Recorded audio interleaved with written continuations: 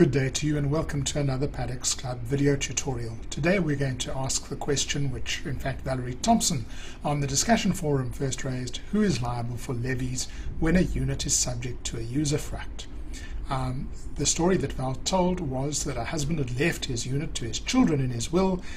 He gives the widow a usufruct over the property. So the questions are, who has the voting rights at meetings? Is it the children or is it the owners? Does who are the owners, or is it the widow?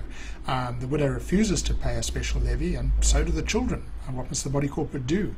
And who does the body corporate sue for outstanding and ordinary or special levies?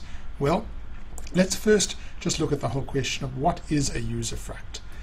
It's a personal limited right which entitles a person to have the use and enjoyment of another person's property.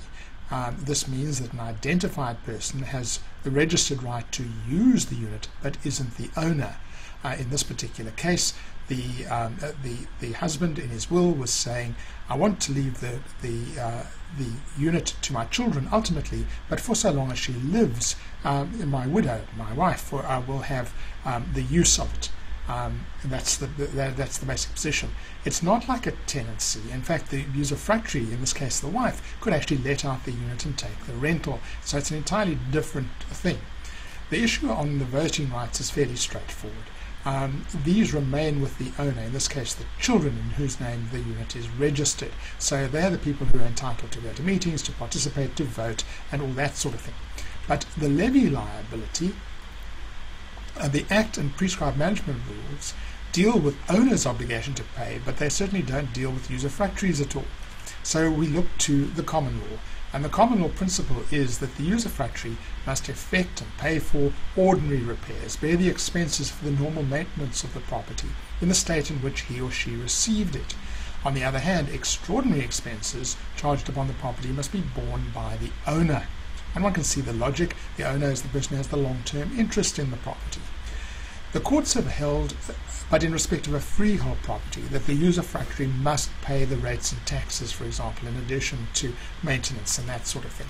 And there has been an argument made in a number of places that the usufructuary must pay all levies. My view is slightly different.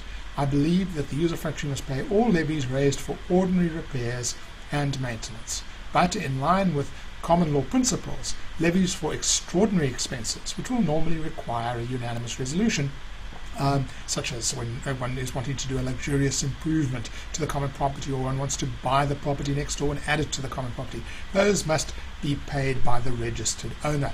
And as to who must be sued, well, in any instance where the body corporate is not entirely sure and there's a usufruct over a property, my suggestion is that you sue both the bare dominium holders, that's the registered owners of the property, and the usufructuary together, and let the court decide who must pay. Thank you very much for watching this, and we can chat more about it in the discussion forum.